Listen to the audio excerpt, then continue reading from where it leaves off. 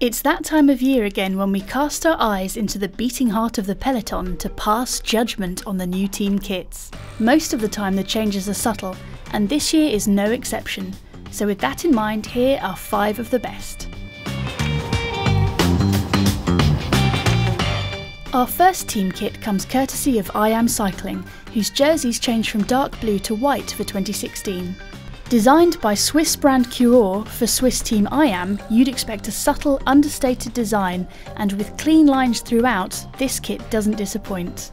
I Am Cycling finished last in the 2015 World Tour ranking, so they'll certainly be hoping for a more fruitful 2016.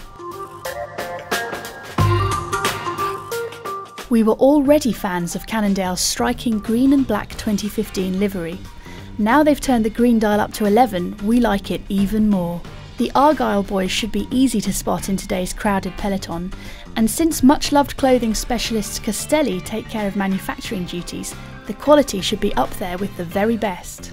If his Tour Down Under performance is anything to go by, you'll especially want to keep an eye out for World Tour rookie Michael Woods. Astana's clothing design is a miracle of perseverance. There can't be many riders who'd voluntarily wear light blue and canary yellow kit, but the Kazakh team have stuck to their guns and it's finally started to grow on us. The kit is manufactured by Moa and features all the mod cons such as Aerofit and taped seams.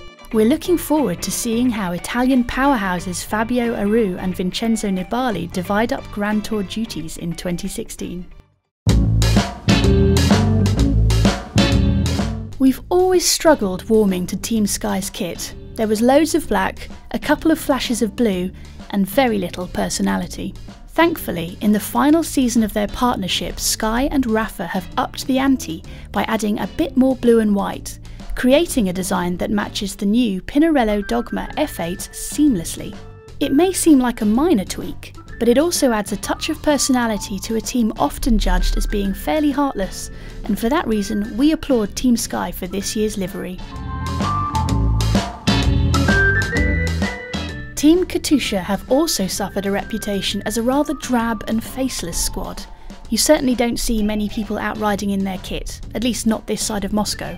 But the Russians are looking to change all that in 2016 as they try to win the war of hearts and minds with a new, clean, and dare we say friendly image.